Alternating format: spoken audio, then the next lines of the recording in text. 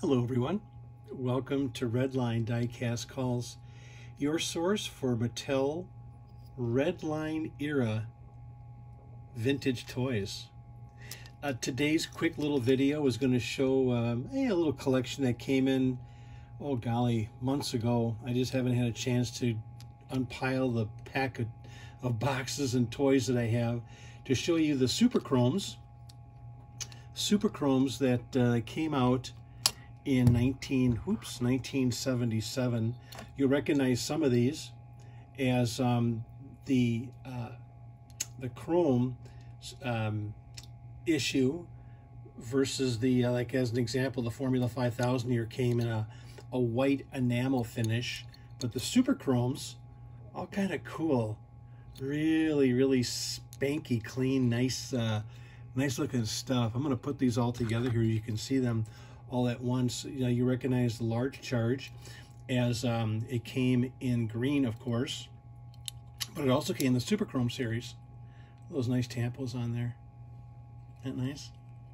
Yep, all made in Hong Kong. Nice red lines. This thing is super heavy too. Very heavy casting. Look at those Super Chromes up there. Aren't those nice? Super Chromes. Rockbuster. Tough to find this one with clean tampos, isn't it? They get worn off real easily, especially the sides or those lightning bolts. Yeah, the Super Chromes all came with straight through axles, as you can see. Those aren't caps, they're certainly not bearings, and those are straight through axles, but there's a little Rockbuster action for you. I'm going to put all these Super Chromes up together so you can see them all at once. Aren't those neat? And then here's a twin mill. Nice, clean, crisp tampo on this guy. A couple little wear points, but not too bad. It's a nice little twin right there, isn't it? Nice little Super Chrome twin. Put him on that big piece right there. And then the last Super Chrome that I had here was a Corvette Stingray. The Stingray, you know, it's a coveted car, but they made the Super Chromes such a couple different variations of this. This happens to be the yellow, blue, and white. There's a couple other variations out there, different colors. Red lines. Yep, I'm always looking for red lines, gang. So if you have one for sale, you have a collection for sale, I am your man. Yeah, I love collecting red lines. I collect them, I sell them, I trade them. I conduct live auctions on Facebook, and you're always welcome to join in on the party. You know, something like this, I don't get Super Chromes that often, and when I do, I always like to show them off. They're a lot of fun to collect and to have in a bunch. When I sell Super Chromes, I'll probably sell them in a choice lot, because you know, someone's looking for a specific casting, but these just shine so beautifully under the LED lights, and they're a lot of fun to show next to the other red lines that came around the same era. So those are Super Chromes. And then also what came in this collection, a couple neat little things here. You've seen this, the El-Ray. The El-Ray. Nice tampo on that. Also a Flying Colors era. Yeah, 1974, 75, somewhere around there. Very nice open wheel. Nice clean tampos on there. Those are sweet. It's a nice car. Let's make some room. Let's do it. Let's make some room for these guys. I'll put him up there, and then I have a mate for that.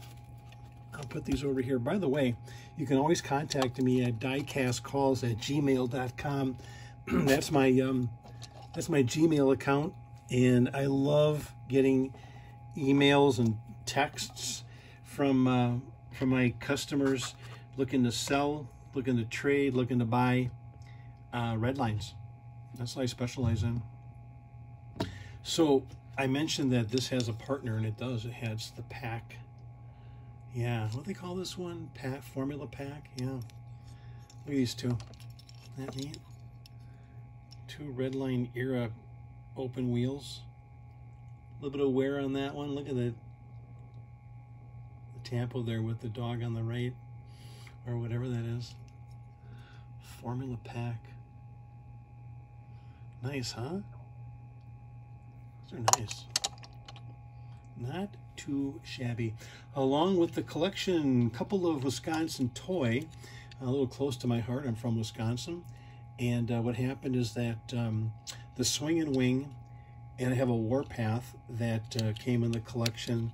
These are plastic bases, and they were made in 1980, but Wisconsin Toy was able to work out a agreement, evidently, with Mattel Toy Company to offer these cars, and that was your last opportunity to get an authentic Redline. Along with that was a Warpath, of course, I mentioned. There's a Wisconsin toy right there, plastic base, just like the Swing and Wing. That's a nice little Tampo car, isn't it? That's cool. Nice, nice crisp stars all the way around. That's a nice little couple of nice little Wisconsin toys right there. Wisconsin Toy Company, back in the day. Look at that. Very nice. All right. And then unusual thing that came in the collection was a yellow whipped creamer. This was 1970, Paul Tam design.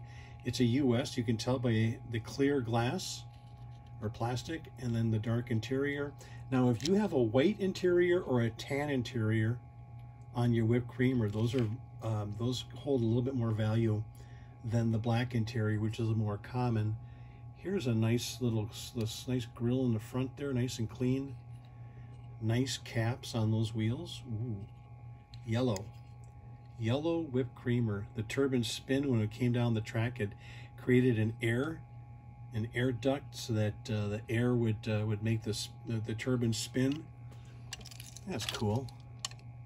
Oh, and then what came along with that was a button. So when you have the blister pack, when you first got it, the toys, Mattel, they put a button, some metal, some plastic, some Hong Kong, some US. Of course, this is a US version with a Hong Kong button. And then the last one for this short video that came in was a beach bomb in aqua. Yep, a couple of reproduction boards, a couple of repo boards there. And then I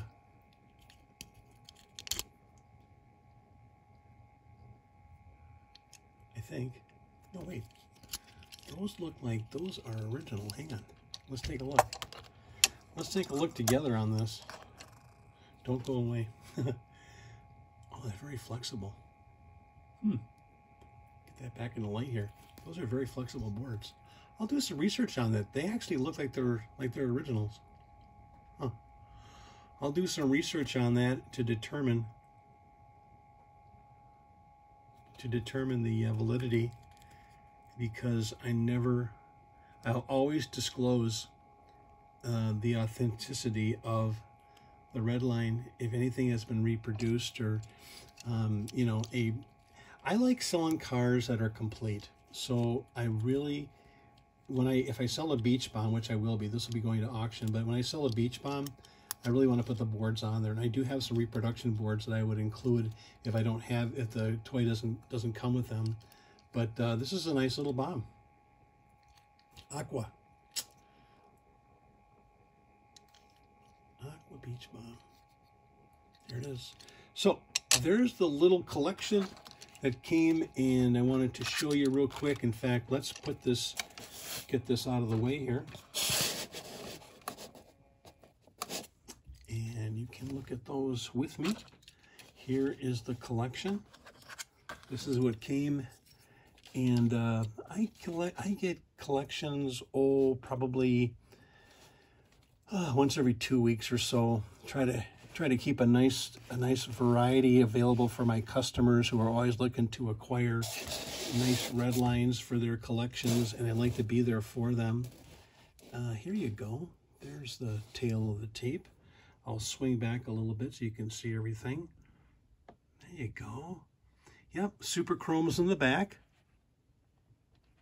Twin mill, Corvette Stingray, Rockbuster, Formula 5000, a, what the heck do they call this? This is the,